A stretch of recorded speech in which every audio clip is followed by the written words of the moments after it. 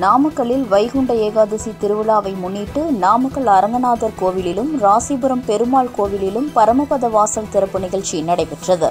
இந்துக்களின் முக்கிய திருவிழாக்களில் வைகுண்ட ஏகாதசியும் ஒன்று.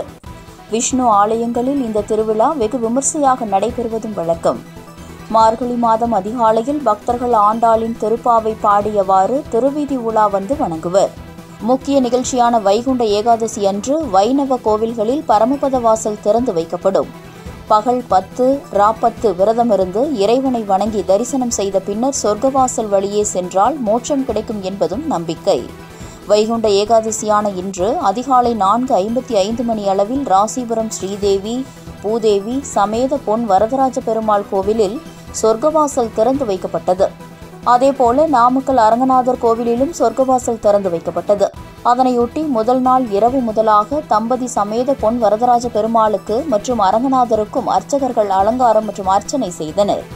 இதனைத் தொடர்ந்து ராசிபுரத்தில் பரமபத வாசல் வழியாக சேஷ வாகனத்தில் வெள்ளிக்கவச அலங்காரத்தில் உற்சவர் எழுந்து அருளினார்.